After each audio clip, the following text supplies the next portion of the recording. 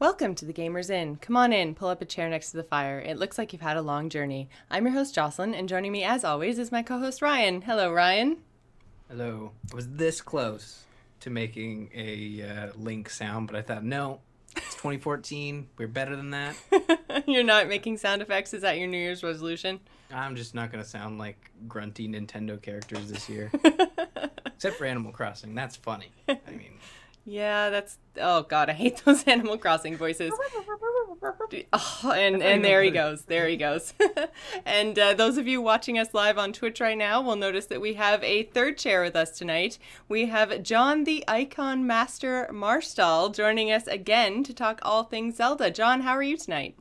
Hello, I'm really good. It's good to be back with you guys. I know, yeah. So we've been telling the audience for the last couple of weeks, reminding them to go back and listen to all the way to episode 15 Yeah. for the last time you were on, which was literally almost 100 episodes ago. Yeah. Wow. That's first of all, it's amazing that you guys have stuck with it for this long. It- That's a big congrats right there for Oh, any thanks. podcast to hit triple digits. It's been a challenge, but a really fun time, I think. I don't know. What about you, Ryan? I mean, you know, I've always been a fan of Zelda, but to stick with it this long... Oh, we're talking about Gamers. Yes, Gamers. Actually, both were very tough for both of us. Jocelyn fell off the wagon a little bit, but I think with this one, she's really enjoying it. Which one are we talking about now? Podcast or Zelda? Zelda. But no, Gamers Inn's been a lot of fun, and Skype continues to be our fourth annoying Yes. share. We're technical difficulties again tonight. So again, those of you watching the video stream, our audio shouldn't be affected, but we are having issues with our Skype calls. So their videos may come and go, but they'll still be there. We'll just keep on trucking. So I guess we can probably jump right into this. We're not going to do what we're playing this week because all we're playing is Zelda. So before we get right into it, I just want to say that Ryan and I really appreciate your continued support of our show, along with the support of our sponsor, Doghouse Systems. You can use the code TheGamersIn to double your RAM when you purchase a new gaming rig. Head on over to doghousesystems.com and get your order on. So this week, we are going to be talking all about The Legend of Zelda: A Link Between Worlds on the 3DS. So all three of us have been playing the crap out of this game. I actually bought my 3DS as the, official Zelda Link Between Worlds special edition version. So I've really, really been enjoying it, and I'm going to admit that just like Skyward Sword, I haven't actually finished the game yet. I came so close. I am. Oh God, yes, I am. That's gonna be tricky, so we need to avoid spoilers for Jocelyn's sake. I'm not too worried about spoilers. I was thinking about it, but really, the general plot of all Zelda games is kind of the same. This is the one game where they throw the curveball. Really? Yeah. I think I might have actually spoiled the curveball for me. Well, I don't know. I read something online by accident when I was trying to find like a synopsis thing. And so I think I might know what the twisty thing at the end is, but yeah. Okay. Well, we should at least warn the listeners that spoilers could be imminent. Yes. Many spoilers. So far I have cleared the left-hand side of the map. So I've done I got the three things that you need to get to be able to go to the other world, and then I've cleared the swamp temple, the desert one, the forest one, and one other one that I couldn't remember, but it's kind of like the first one you get to. But it's so long ago that I literally can't remember. Is it possibly, I'm sorry, is it the Thieves Dungeon? That's one of the first. Oh, yes, it is the Thieves. Yeah, that's right. That's why I couldn't remember it, because you didn't really need to do anything special. You just kind of popped out into the world, and then you're running around the village, and then, there's a door sort of thing, and you're like, oh, maybe I should go in here. Oh, it's a dungeon. It took me much longer than I would be willing to admit to figure out that when it said knock on the door, it literally meant walk up to the door and push a button. What were you doing, trying to get bombs? No, I mean, the doors, they look like trigger doors. They look like the kind of Zelda doors that you have to go find a switch somewhere for. And so I'm like, I'll keep looking around town for a switch to open this door. And they got me. They got me with that one. That one was tricky. You know what I tried to do? Like in Link to the Past, you could use your sword to kind of clink against walls. I thought it's like, okay, and this is a Link to the Past 2 essentially, so I should be able to do that. So I kept going up to it, pushing B, and it didn't work. So it was just push A. You had to talk to the guy and give him a password or something. Yeah. Yeah, you had to like guess the last two lines of the song. Like he would say three lines of a verse, and you had to finish it, and then he would say three more, and you had to finish it. So I literally I didn't even walk around the town, talk to anybody. I just walked up to the door, hit the button, guessed right, and walked in. Yeah, I did the same thing. Yeah. And then later on, I found somebody who told me the song, and I was like, oh, I was totally supposed to explore. Yeah. I didn't explore. Which is one of the things I love about this Zelda, is you can just go and figure things out. You don't have to find or do a specific thing. You can just, if you can do it, you just go. And there is no small, ever-present sprite telling you what Nintendo thinks you're supposed to do next. And it never tells you what button to push either. Well, I was playing. I had beaten the game, and I saw that John had collected all the little squid babies. So I'm like, I'm gonna go try and do that too. Okay. So when I was doing that, there is that little Nintendo Navi character telling you what to do, and it's that broom chick. Every time you teleport, she says, you should do this, or she'll strongly suggest saying, if you're stuck, you should go and talk to the fortune teller. Maybe I haven't been stuck yet, because I don't ever remember seeing that message. I have no idea what you're talking about with you finding the 100 of whatever. Squid? What the heck is a squid baby? I'm halfway through finding the sages, and I don't even know what you're talking about. You don't hear those little chirps all around you, like when you're running around? I play with the sound off, because I am often on the bus. That will make it a little harder. Because they make a little chirping sound, and basically there's a little right before the water temple, there's a little path off to the side that you can go to where this giant mommy squid is, and she'll say, find all my babies. And then when you find the babies, for every 10 you find and turn in, she sucks an item into her and spits it out, and it's brand new and all shiny. But I don't know how it works. Yeah, you can get some awesome upgrades. The bow will shoot 3 arrows in a kind of a spreader fashion. I thought you meant like the ice and the fire and the light arrows, and I was like, but best squid ever. Yeah. It's good squid. Yeah, you can upgrade all your weapons, all your tools. Some of them are just kind of, they look nicer, they don't really do much. But then some of them, like the bow and arrow, the fire rod, are actually much better weapons if you can get them upgraded. Yeah, I'm not a huge fan of the bow. I haven't used it very much. I find the bow and the hook shot are really, really difficult, because I find I can never get them pointed just the right way. So yeah, I think 3 projectiles would probably help me quite a lot. Yeah. But so I don't know, we kind of touched on a little bit how we've all got into the first dungeon kind of in different ways, but what order did you guys decide to play things in? Because I was just kind of wandering around and seeing, I knew that I liked the hook shot from the first games and thought that would probably be a good way to get around, and I bought the bow right off, and I was just kind of walking around trying to figure out, and it took me way longer than I would like to admit to figure out how to get into that stupid swamp temple. I tried everything. I bought every item. Yeah. Forgot completely about the hook shot. It's kind of a swamp/desert temple, right? And we were talking about the one in Low Rule. Yes, yeah. In the southwest, yeah. And yeah, you kind of have to go through both areas to finish that temple, which is really cool. That was the great thing about this game for me, is that you could choose your own order and choose your own adventure with these dungeons. So everybody has to go through the Eastern Palace first before anything else. But then you have the Tower of Gales and the Tower of Hera, and you can do those in either order. Then Low Rule opens up, and you can do those 7 dungeons in any order. I don't exactly remember which one I did before any of the other dungeons, but I remember that I did the Ice Ruins much earlier than I think I was kind of supposed to. Because that's a really hard dungeon. That's how I felt about the desert one. That's the one that I did next, was trying to get into that desert, and that boss took me forever by the time I actually got there. Yeah. Yeah, the kind of big plant that comes up out of the ground, and you're making the sand pathways to... Yes, to try to hit it. Yeah. Yeah, that was tough. So what about you, Ryan? Where did you make for first? It's weird. I agree with John. I think I did the same thing. Like after you beat the first two temples, you can really do those two in any order you want, and you're not really penalized. But I found that when I was doing the second part where you're saving the sages, that if you could do it in any order you wanted, but there was kind of like a couple that you should have done first to get like the armor and the upgrade for the sword.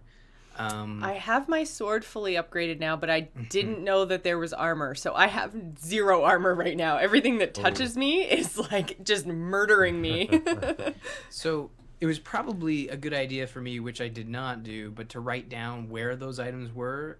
If you want to do hero mode and you don't want to like quickly die, because the difference is when you go into the dark world, those guys that throw the bombs would take like 3 hearts off of you.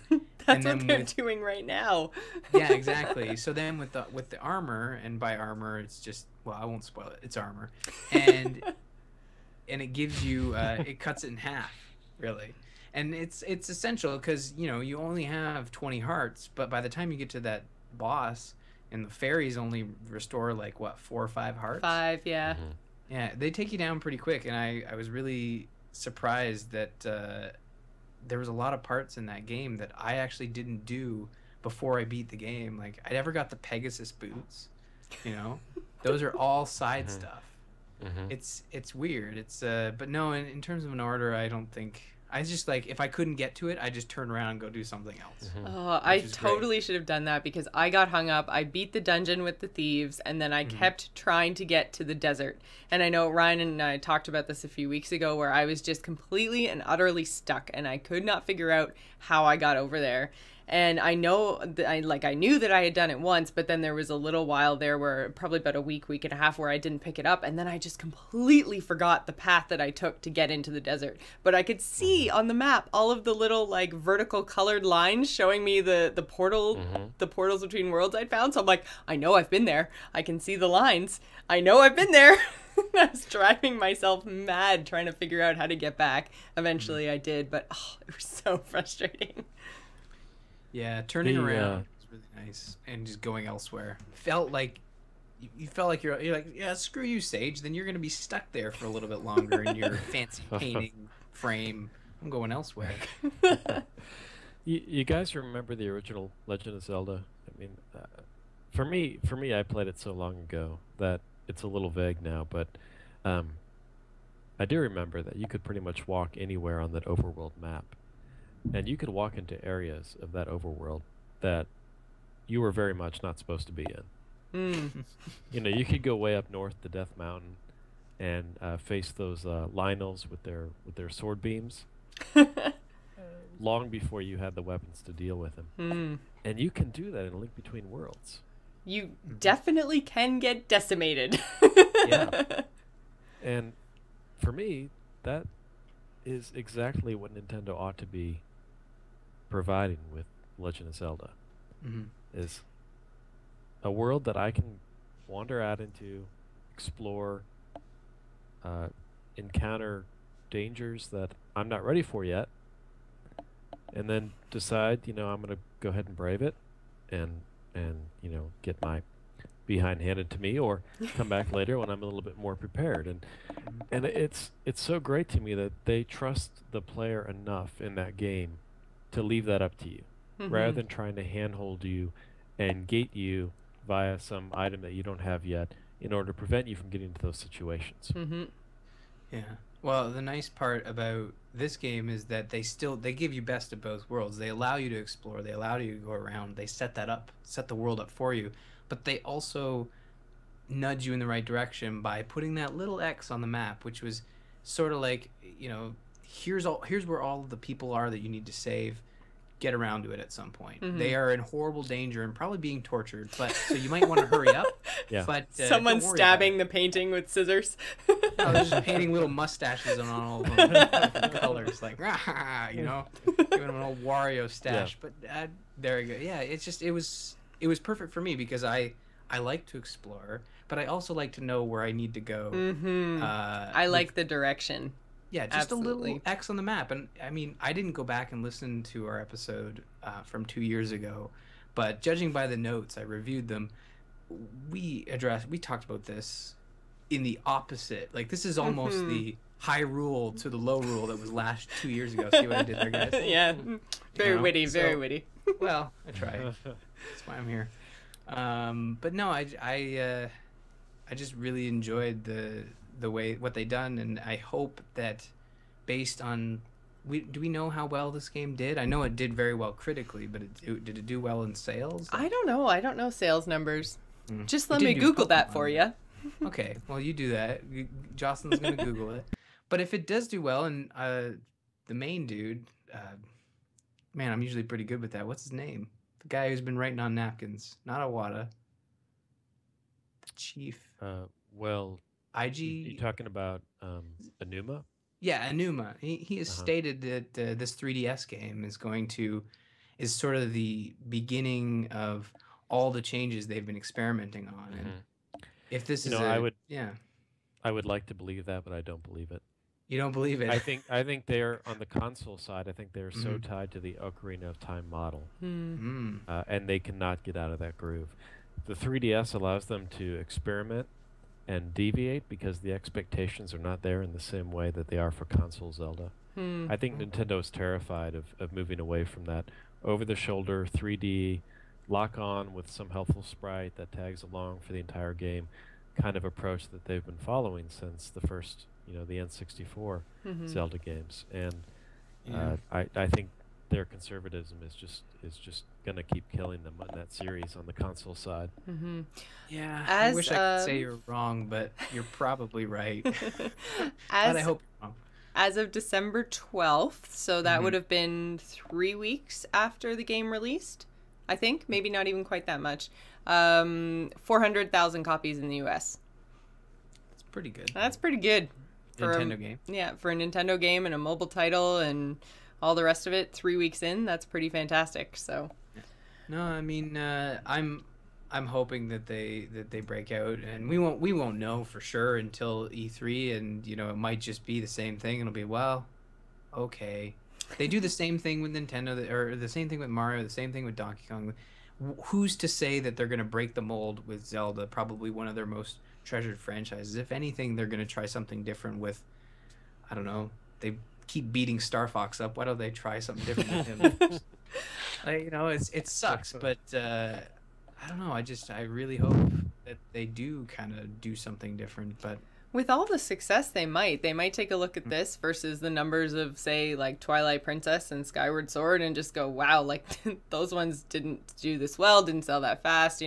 We have a really large, strong fan base who want to buy our game, who go out and buy consoles. Like, I don't know what the numbers of the specific Zelda console that I bought are, but I mean, like, if they've got these kind of numbers coming out of the 3DS versus their console titles, I mean, maybe it will be enough to be like, well, if the dollars are voting this way, then maybe we'll change it. I can always hope. Well, Nintendo has publicly stated after the numbers that got unleashed last week that they just seem surprised. Finally, they've clued in. They're surprised that they're not doing so well. They're like, oh, what's going on? And they're kind of saying, we're going to have to reevaluate the business model. Now, I get excited, but people who are not happy with Nintendo already are like, yeah, fool me once, shame on me, fool me twice, all that normal thing. But I kind of think that releasing the same old Nintendo title, like a new Zelda that is just literally Zelda, it's not different at all. Nintendo's already proven that that's not going to work. Yeah. Because look at Mario. It's another 3D platforming Mario game that's excellent, but it's not different enough that has caused the console to start selling. It's a great game, and it's a great Nintendo game, but it's not different to make people want to put down their PS4s, Xbox Ones, and hell, Xbox 360s to go pick up this new console. Yeah. So they have to try something different. They can't make another Ocarina of Time. Well, they can, but it's just not going to save They'll just remake it again. Well, they will. Yeah. They will. However many Ocarina of 10th Time, anniversary or HD. whatever. Yeah. they'll make that game. But I'm telling you, I don't want them to make Legend of Zelda insert new subtitle here that is essentially just a clone. Yeah. I don't think Nintendo's games are the problem with the Wii U. Well, The games yeah. that they're making are fine. Yeah. You know, Mario 3D World is fine. Pikmin 3 is fine. The problem is they're the only ones making games for the Wii U. Yeah.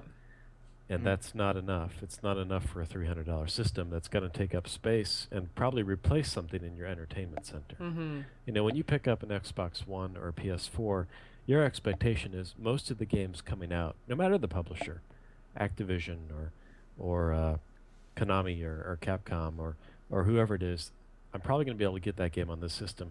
With the Wii U, the expectation is that you will not get that game for that system. The only games you'll have access to are almost exclusively Nintendo-published games, which are great. You know, most of them are very good. But Nintendo cannot carry that load themselves anymore. And they're not on the 3DS. The 3DS is a great third-party library. I was just playing the Bravely Default demo from Square Enix last night. You know, cool turn-based RPG, the kind of game that, you know, you're probably not going to see on the Wii U because Square Enix is not going to get the return that it needs to design a game for that. But on the 3DS, it's there. And the 3DS, you know, all the major publishers are putting out cool games, well-regarded, well-reviewed games for it. Now, is that just the requirement of hardware parity with the systems? Like, you think if they made a Wii U 2 and made it the same graphical intensity that the PS4 and Xbox One has, that essentially is just, I mean, I am a programmer, but I know there's no button that says, okay, now that it's the similar hardware, we can just hit the compile on Wii U button here. That's not true, but it is essentially a lot easier to build a game for similar hardware. You know, if the Wii U, they have to have a separate team developed for the Wii U. So you're right. Like, unless the company is going to set out, like Ubisoft has been doing, set out to make an exclusive Wii U game, probably not going to see it. I mean, we'll see. Well, we're not going to see any more because now that the PS4 and Xbox One is out, it's like that's their focus, and there's no point. There's no money in making a Wii U title. Yeah. I don't think Nintendo needs hardware parity with the competition.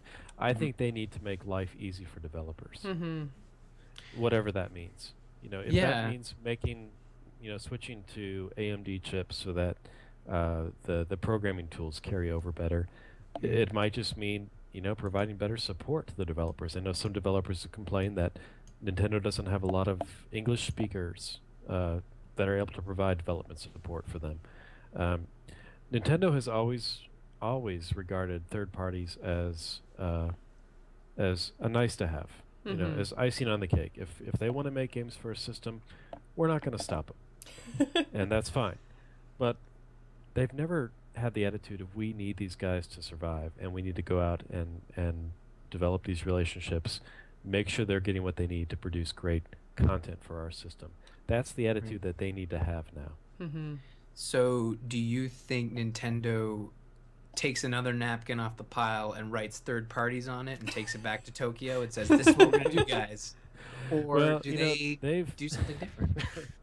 They have talked that talk more than once. I mean, it's a litany that we've heard at least since the GameCube era and possibly earlier, and they just continue to not deliver on that promise.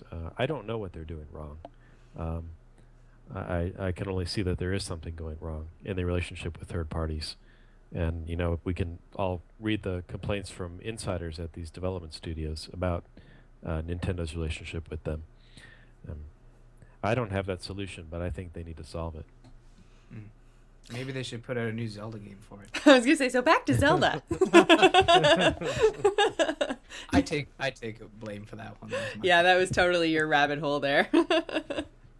So, I mean, we were talking a little bit about the consoles and the, you know, transfer over of the success of the Link Between Worlds over to potentially the Wii U.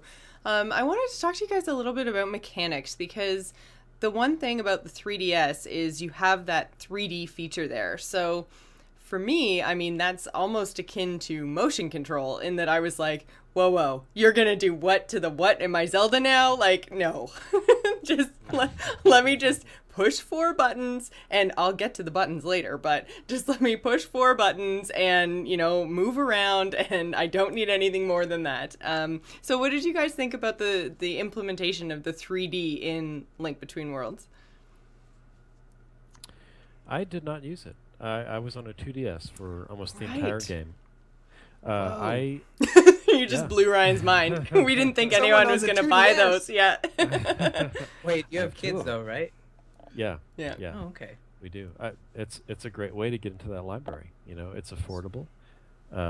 They're nice to use. They're comfortable to hold, and much less you have likely to access break. all the same games.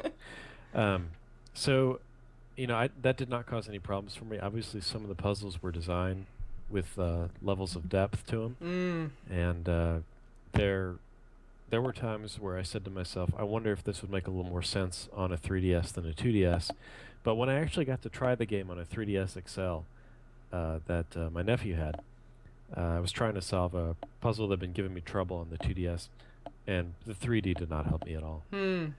I had trouble even maintaining the 3D sweet spot. So I think okay, playing on that's the 2DS actually, was fine. yeah, that's a good point, because I know both Ryan and I have talked about difficulties that we have, and I wear glasses, and Ryan, do you wear your glasses when you play on the 3DS?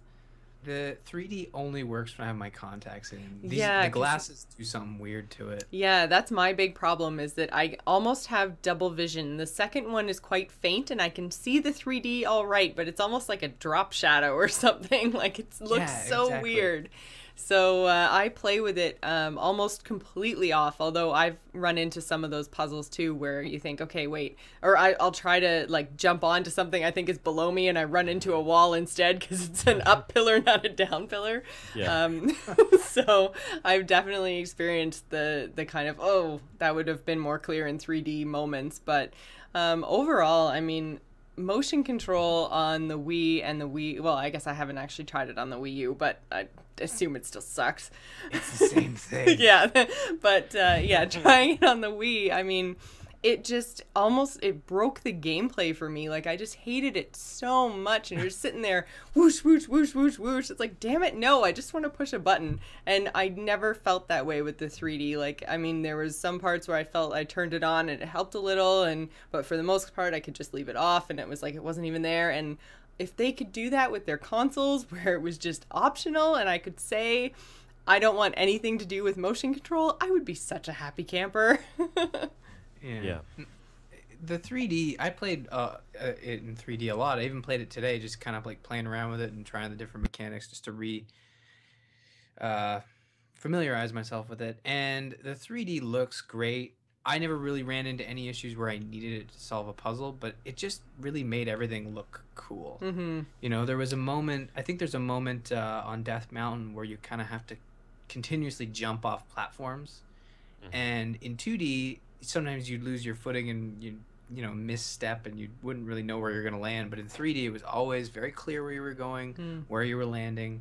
And again, to me, it was all about aesthetics. It just looked really cool. It added to the already excellent art style, and it didn't impact performance whatsoever. Mm-hmm. But again, totally optional. And I don't think Nintendo's really made a game on the 3DS that requires 3D, or at least a major game that required 3D, as opposed to on the Wii and Wii U, where they were making games, specifically Skyward Sword, to keep it on topic, that required motion control. Mm-hmm. Like, that was not optional. And I think that's where you sort of cut your market in half. Like, there are still people out there who do not like motion control. There are people out there that do not like 3D because they literally can't use or see it. Mm-hmm. So I think it's important that Nintendo made it optional. I'm certain they could have done stuff where it's like, if you don't use 3D, you're boned, you know?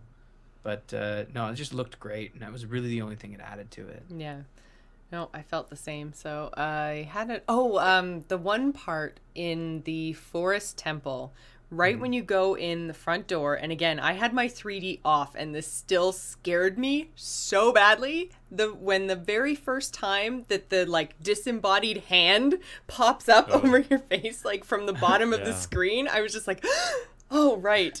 And that kind of the Wallmaster. Yeah, that was I remember that the disembodied hand being really frightening in Ocarina of Time as well. And I feel like it was such a better implementation of the idea in this one, because I mean, I went out of my way so many times to kill it, because in Ocarina of Time, when you killed it, it didn't come back. Whereas this one, it's like it bought you maybe 30 seconds and then it was back again. That whole entire temple, I felt like I was in constant peril and I had to do things really quickly to get out of the way or duck underneath something. And I felt that at least the 4 temples that I've played so far in Lorule are really challenging, and I feel like I could die at any moment, and I would rather feel like that in a video game than feel like I'm getting my hand held. What do you guys think on the difficulty level? Was it too hard, too easy, good balance? What do you think? Any frustrating points? It was the perfect balance for me. And you know, I went out of my way to make it more challenging for myself. There are lots of optional challenges in Link Between Worlds. There's treasure dungeons that are completely separate from the 7 Sages dungeons that you do not have to tackle at all. They just get you lots of rupees. And they're some of the most interesting, challenging puzzles in the game. They really use that 2D wall crawling mechanic ingeniously and make you really think about the layout of the rooms. I completed all of those. Which is so funny because I just found one this afternoon on the way home on the bus, and I was like, I started going in, started getting some money, and then I'm going on and on and on. I'm like, what is this? Why is this even here? And then I got to a puzzle that was even just remotely challenging, and I'm like, why am I even here? Okay, I'm out. Like, for the screw challenge. this. I was like, I have sages to find before Friday night. But seeing a lot of Zelda games in the past, rupees were kind of extraneous, you know, right? Because once you buy a few things, once you get your shield and, you know, fill up a few bottles of potion, there's not a lot to spend your money on. But in this game, you need to buy those items. And some of those items cost 1,200 rupees. I know, they're so expensive to buy for real, which is great. Yeah, because it gives you motivation to hunt for rupees in the regular dungeons, to go through those treasure dungeons, to fill up on rupees as much as you can, because you will eventually use them. Have you guys ever hit a point where you wanted to buy something to get to the next temple and you weren't able to because you didn't have enough? No, I mean, I always had enough to rent. Oh yeah, no, eventually I got a mortgage down on that fire rod, and I eventually was able to get it out of that place. But, did Tom Nook come to collect? No, Tom Nook is a baby compared to this Ravio guy. I mean, that hood. You don't know what's under there. That's true. Yeah, Tom Nook will not leave your corpse on the dungeon floor. Tom Nook won't send his little baby raccoons after your items when you die. At least he'll help you up. Your items. Oh man. So Tom Nook will let you keep the house. Yeah, he'll just wait forever for you to pay those bells. He'll even take them from your dying corpse when you eventually do perish. Those of you who are totally lost right now, this is an Animal Crossing reference. This is not a Zelda reference. But yeah, I found that I've hit my first, I guess, rupee wall, and I finished my 4th dungeon, and I went to go get the bombs, and I didn't have enough. And I was like, because I've been buying everything outright because I didn't ever want to lose anything. So I've bought everything outright, and it's a good thing because I died like probably 10 or 15 times trying to beat that desert sand boss. So, I mean, it's a good thing that I bought all my items, because otherwise I would have just blown through all my money. But now I found that I had to buy the bombs because you can't really go anywhere on the right-hand side of the map without them. Everything is behind the kind of cracked wall sort of thing that you can blow up. Except you can't blow up the really big rocks. What's that about? Yeah, well, have you seen where the big bomb is? I found the big bomb once, and I haven't been able to find it again. I have a general idea. Well, it's south of town. Okay. South of town. Yeah. But you have to be very careful with leading it around the map because it's very fragile. Not fragile. It's got a it's low volatile. Fuse, we'll say. Yeah, it's volatile. That's right. So hypo. What is it? hydroglycerin minigame in Nitroglycerin. What did I say? Hydro. That's not a thing. Yeah, it isn't yet. Maybe it's a Nintendo thing. We don't know that yet. Yeah, really. We mentioned it a couple minutes ago when we were talking about some of the puzzles, but I wanted to touch on the 2D wall crawling mechanic. So in Link Between Worlds, you have the ability very early on to basically stick to a wall as a painting.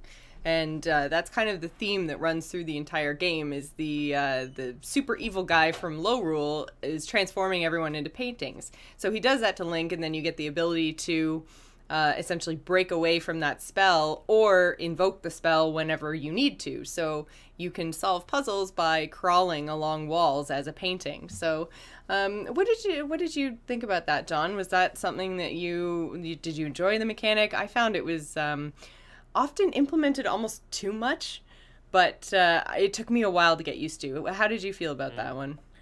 I thought it was fantastic. I never got tired of that because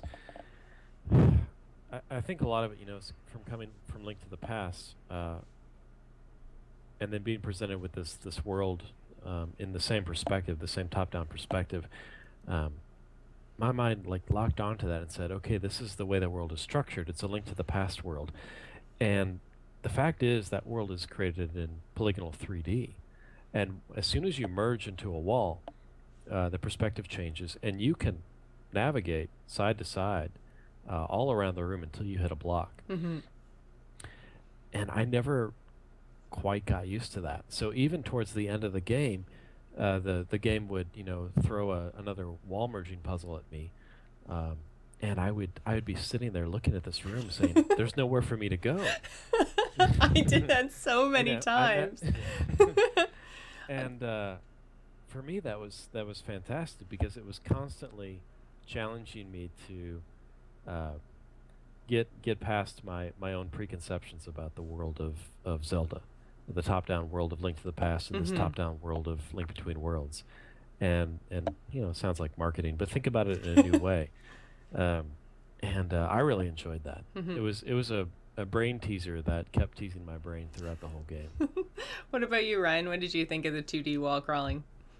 I thought it was a really neat mechanic. I mean, usually Nintendo likes to throw in this one Link can stick to walls. Woo! I looked at it at first and I was super excited about a new Zelda, and then I was like, oh man, it's Paper Mario. Well, it's not that, Paper Mario, yeah. It's not like exactly like that, but it's close, but it's weird. Like, I'm trying to think of other ones, like Nintendo, another one they did that worked really well was Majora's Mask. Oh, I loved that one. You have 3 days, and then you rewind. It's like Back to the Future, but with less old people that yell at you.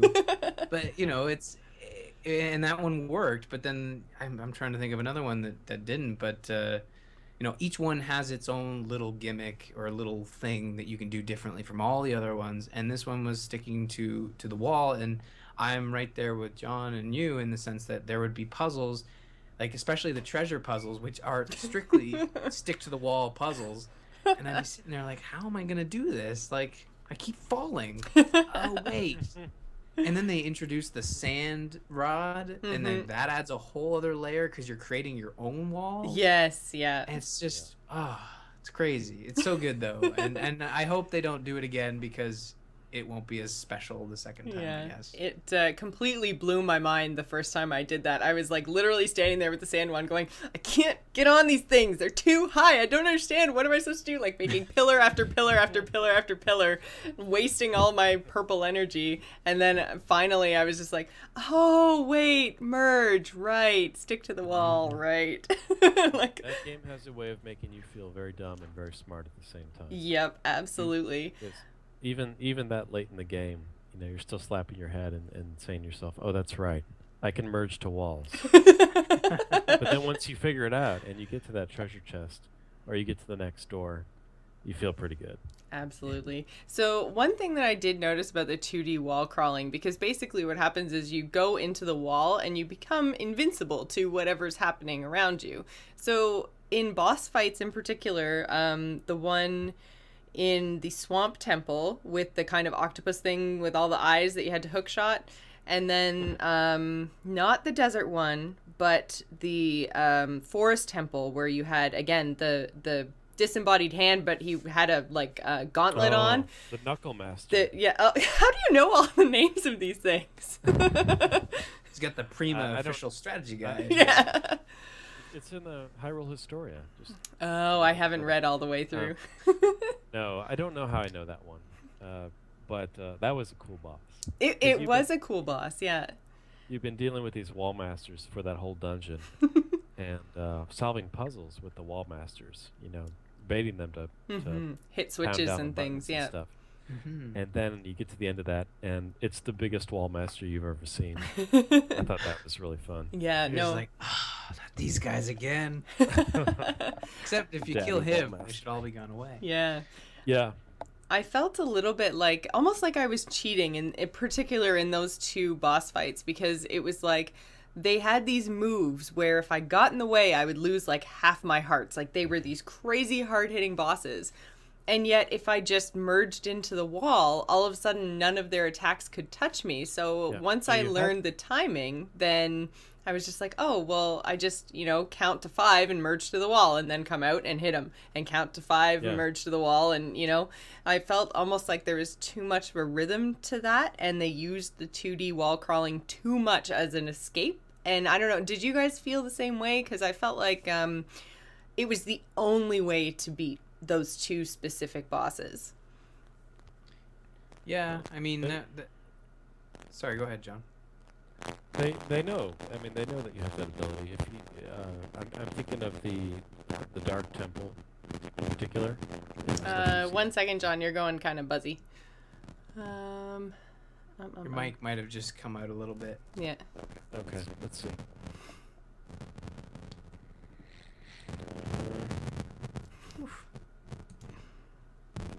Any better? Nope. Oh no. Oh, Skype. Oh God, Skype. Microsoft. Wait. Oh.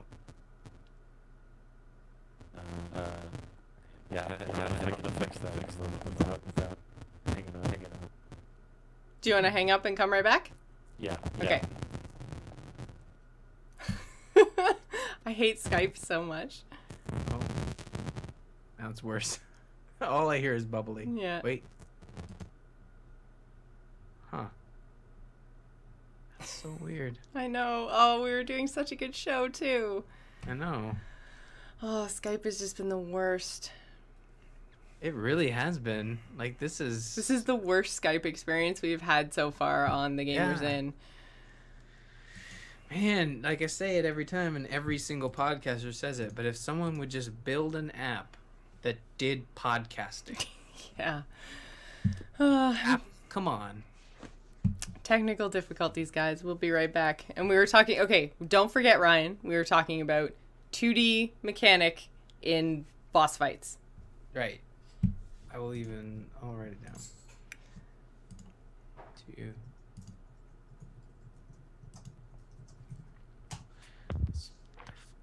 Okay. Oh, yes, it's better. Okay, good. Yeah, so you just cut that part out of the podcast. It'll be fine. It'll be fine.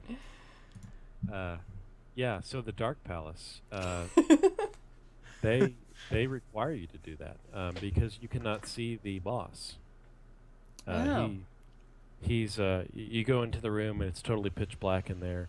You have to light the lanterns in order to see him, and then the lanterns go out. And the lanterns are on opposite corners of that room. So what you have to do is light the lantern, merge with the wall, scoot around to the opposite corner, light the other lantern, and then get out of there and hit him with your sword. So they totally expect you to use that wall merging as part of those boss fights, as long as there's a wall in the room. Some boss fights have no walls. Like the sand boss. Yeah, I haven't actually made it to that boss fight yet. I still have, I guess, the ice one, which I can't figure out how to get to. I'm really struggling with finding my way. I went all the way up to Zora's domain again, and I was just like, oh, it's totally gonna be this. Oh, it's not this way. You got me, Zelda. I was like, ice, that's where the water is. But so I still have that one to do. That was where I was heading this afternoon, and then I still have the other two. So I guess the dark one is kind of in the middle on the right-hand side of the map, and then whatever's in the bottom right corner I haven't done yet either. So I think that's probably fire-based because I haven't hit a fire dungeon yet. That's the Turtle Rock dungeon. That's what that is. I find, that's a fun one. Yeah, I found that they, specifically with the swamp dungeon, it was just the water temple all over again. Did you guys notice any other themes in the temples where you recognize them from other Zelda games, other iterations? I'm trying to think. Like the ones that were supposed to feel like past dungeons, like the first dungeon you go through, it felt very similar to the first dungeon, or maybe it was the second dungeon in A Link to the Past. But other than that, like obviously the Wind dungeon, the kind of I had just played through Wind Waker, so it felt very similar to like a similar style in puzzles and stuff where you're going through the vents and stuff similar to that, but nothing really like called back. It's been so long since I've played some of these Zelda games, so I think it's probably because I've literally played through Ocarina probably 7 or 8 times start to finish. So I mean that one is just so fresh in my head all the time that I was just like, I walked into the swamp temple and I was just like, oh, water temple, oh, water levels, yep, here we go. But I did find this one was challenging, but not frustrating. Although the water temple is one of my favorites in Ocarina of Time because it is so challenging, it can get really frustrating at times. And this one was very clear about where the water level was and what you had to do to change it. And it was all really easy, all in the same room, as opposed to, being all over the freaking place. I think I got stuck in that one pretty briefly until you start to realize that the water level, you're sort of stuck with that water level to a certain extent. Like I think you can lower it and get out of specific rooms to have it affect other rooms. But it was all very, it was confined in a way that didn't make it as complex as the water temple in Ocarina, but still interesting. It took me a really long time to realize that there were 2 separate water levels, a water level for the first floor and a water level for the basement, and they weren't tied together because I was like, ooh, this is really easy. I can just, change the water level to all the way down or all the way up or whatever it was I needed it at the time. And then I went all the way down to the basement and then was like, oh, my water level is the opposite of what I need it to be right now. So once I figured that out, which was very close to the end of the temple, it was quite easy. Well, easy, air quotes.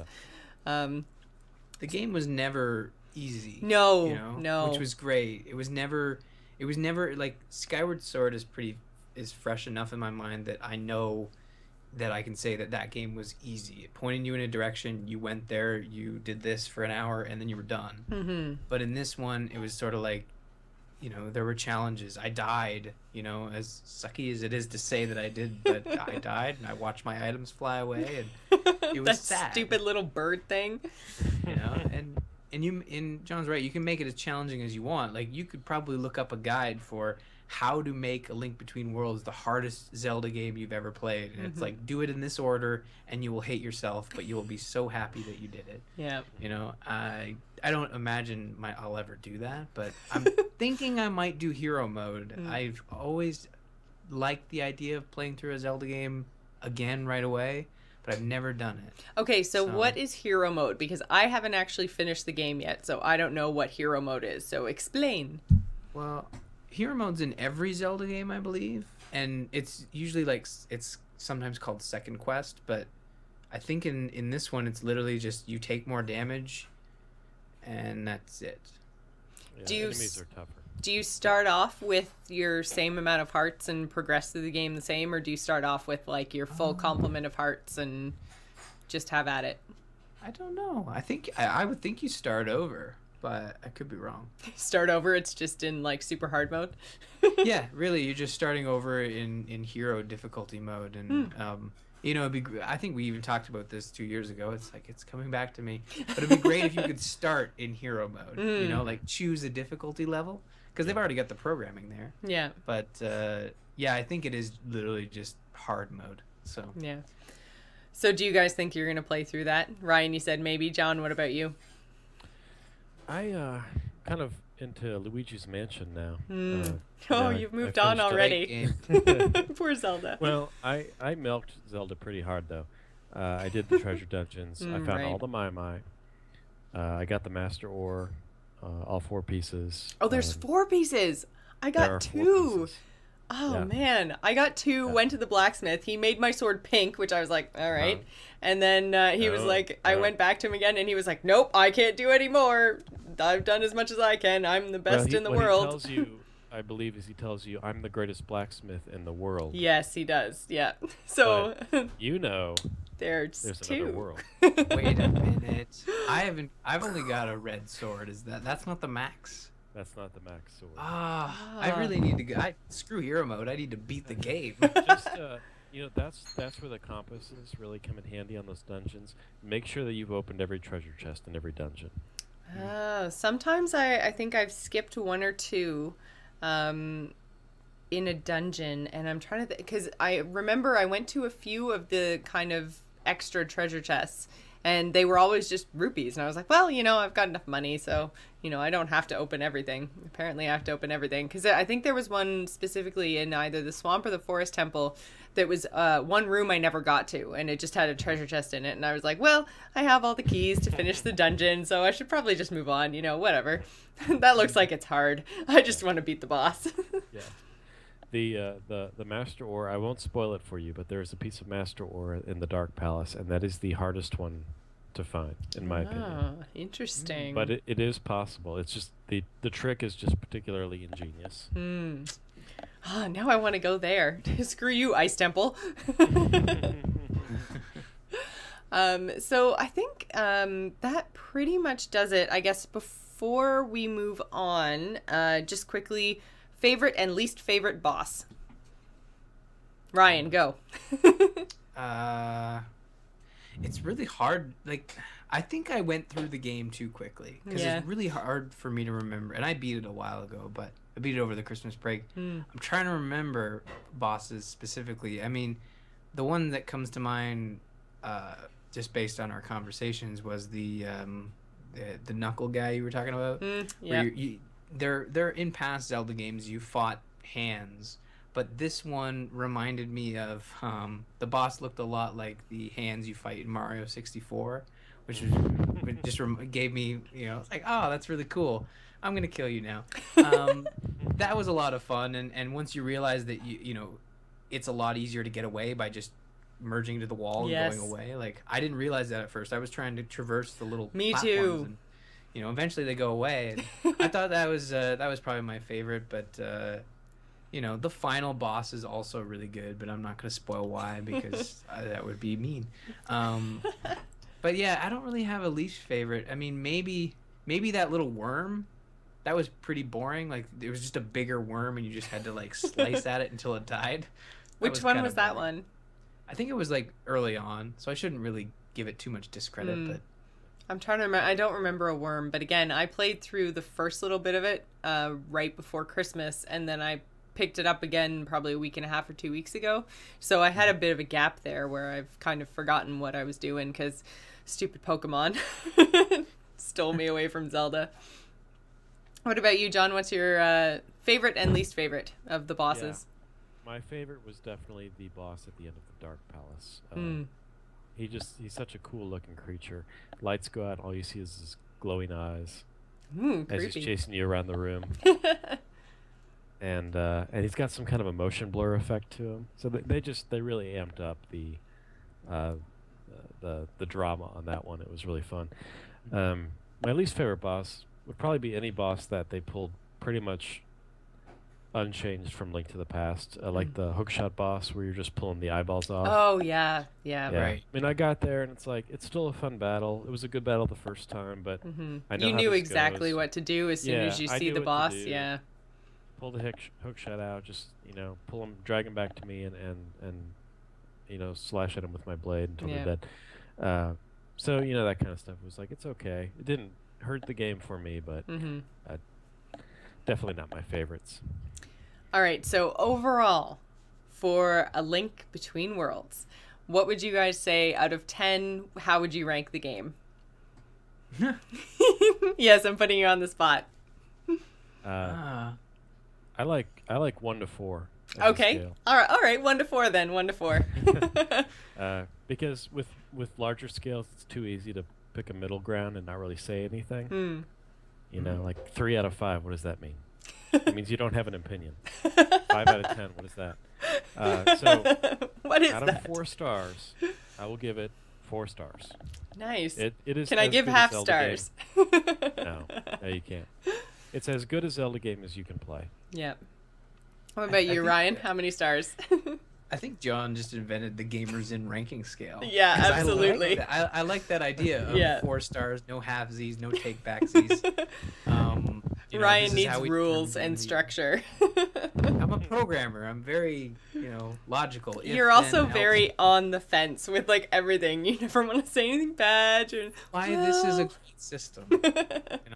And I have to say, like, it was one of my favorite Zeldas. Like, if I were to sit back and play all of them, it was probably my favorite. But 4 stars is a very valid ranking because I loved it. So you really couldn't give it any other ranking.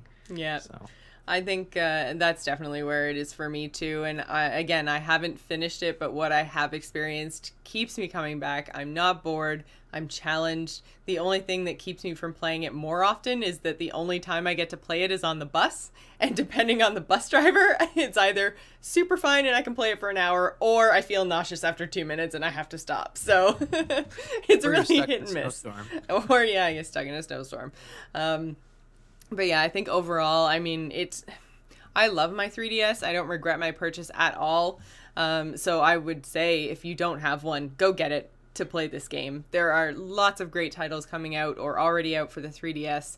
And I really think that everyone should experience this game. And especially if you're a Zelda fan like this, you cannot miss this title. No, that's very true. So I think, oh my God, we all agreed. And not only did we all agree, but we all liked it. This has probably been the most positive Nintendo-themed episode we've ever had. We even had a conversation about the Wii U, and that went pretty well.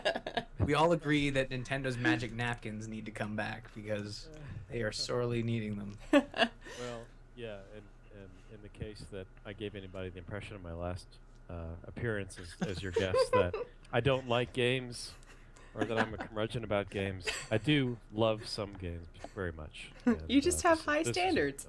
I do. I have very high standards for games. That's good. Yeah, that is not a bad thing. So just before we move on to where you can find us and where you can find John, I just wanted to remind everybody that you can go and grab a Gamers In shirt over at slashloot.com. So if you want to support the show, we get a part of the proceeds from each of the sales. You can find other shirts as well from the Frog Pants community, from my other show, The Angry Chicken, from Ryan's other show, Zombies Ate My Podcast. I apologize for butchering that. It's all good. The zombies will get you. Yeah, that's probably true. I'll get it too, don't worry. I'm awful with guns. Not guns, dude. You don't need stuff with ammo. You need to get a good axe. Anyway. You get up in there, they're going to chew your arms off, man. I don't know. You really just can't win. So again, that is slashloot.com for all your Gamers In t-shirt needs. So John, why don't you tell everyone where they can find you? I am Iconmaster online. You do a search for that. You'll find me on Twitter, on app.net, my website, whatever you like. Are you still using that whole app.net thing? App.net is my favorite social network. Really?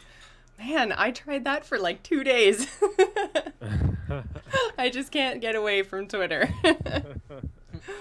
All right, so I think that pretty much does it for us this week on The Gamers Inn. You can visit us on the web at gamersinpodcast.com. You can find us on AMove TV along with other fabulous podcasts including StarCast, Campaign Roundtable, Biggest Fan, AMove Radio, and The Angry Chicken. You can follow us on Twitter. You can find me, Jocelyn, at GISGamer. Ryan is at R. Murphy. John is at Iconmaster. And don't forget to follow the show at The Gamers Inn. The video versions of all our episodes can be found on our YouTube channel, which is youtube.com/JocelynMoffat. You can also find us on Facebook and Google+. Sometimes. I make no promises. Also, you can email the show at info@gamersinpodcast.com. So before we go, I just want to give a quick shout out and thank you to Greg Moffat for creating our music. You can find him on Twitter at SoundsInfluence. We would also like to thank Joel Duggan, who does all of our graphic work. You can find him and everything he does at joelduggan.com. So thanks for staying at the Gamers Inn, and remember, tune in next week. Good night, everybody. Goodbye.